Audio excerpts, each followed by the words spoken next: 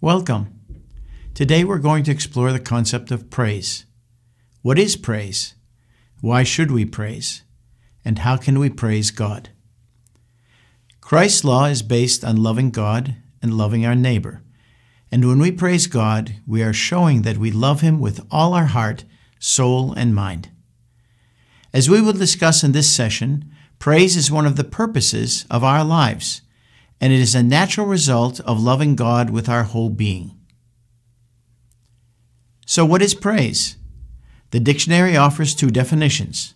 Number 1, to express admiration of, extol, and 2, to offer grateful reverence to, as in words or song, to worship. To praise God is to call attention to who He is, and God has called us to this purpose. In Isaiah 43 we read, "This people I have formed for myself. They shall declare my praise." This calling of praise wasn't just meant for the Israelites, but God also designated the church to proclaim His praises, as we read in 1 Peter 2:9. "But you are a chosen generation, a royal priesthood, a holy nation, His own special people, that you may proclaim the praises of Him who called you out of darkness into His marvelous light." The Catechism emphasizes two important purposes of the church: making salvation accessible to all people, and bringing worship and praise to God. In giving praise to God, a Christian aligns themselves with the purposes of God. In addition to fulfilling the purposes of God, praise can be prompted by the unique nature of God, His self-revelation to us through deliverance and favor, the incarnation of His Son, and can be born out of the love we feel for God that develops through our relationship with Him. We can find many examples of praise in the Bible. The Hebrew term for the Psalms translates as praises. So let's start there. You will go through some of the Psalms in your guide later, but let's look at what makes up a psalm of praise, Psalm 146. I'll read a few excerpts for you. "Praise the Lord, O my soul. While I live, I will praise the Lord.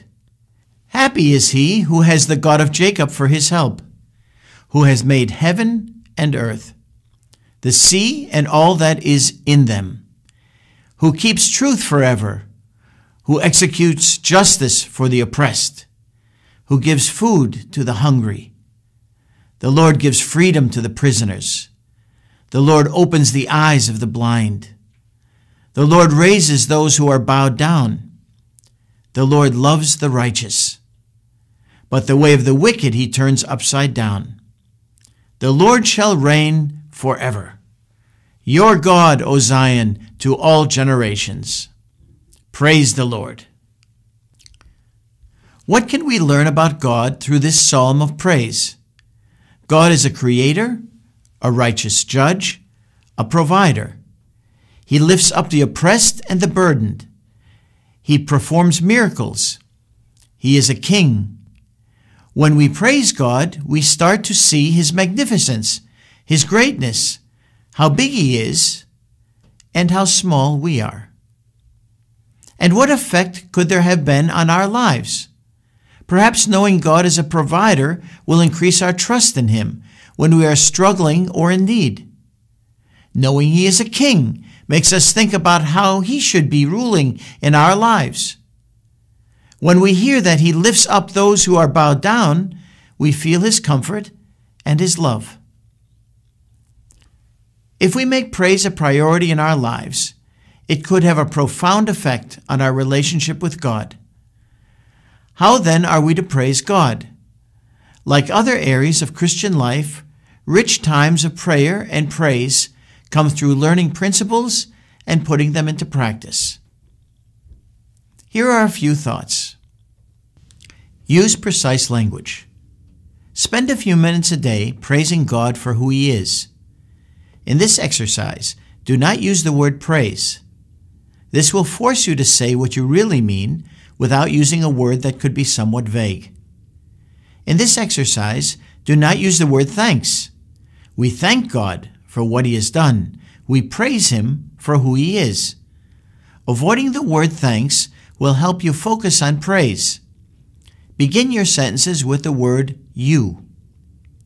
This will help us focus on God, not ourselves, as the subject of praise. Use the names of God. As we went through Psalm 146, we came up with specific names of God: Creator, Judge, and Provider. Spend a few minutes identifying the different names of God, and to further this idea, follow each with a statement defining the name.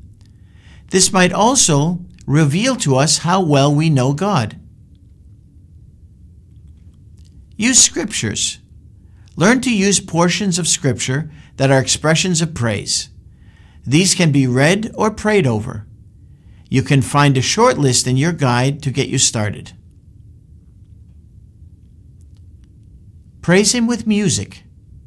Hebrews 2 says, "I will declare your name to my brethren. In the midst of the assembly, I will sing praise to you." Great hymns of faith can be an important element of musical praise. The next time you join in a hymn, really think about the words and what they tell you about who God is. Find praise in the ordinary. Let's read the Message paraphrase of Romans 12, 1-2 to get a better understanding of this. So here's what I want you to do, God helping you. Take your everyday, ordinary life, your sleeping, eating, going to work, and walking around life, and place it before God as an offering. Don't become so well adjusted to your culture that you fit into it without even thinking. Instead, fix your attention on God. You'll be changed from the inside out. When we intentionally look for God in the ordinary and mundane, we will begin to find Him everywhere. Yes, in church on Sunday at 10:30 a.m., but also in the grocery store on Tuesday, in a business meeting, or the colors of a sunset. Every moment is an opportunity for praise, and we can choose to participate in it. That is what we were made for.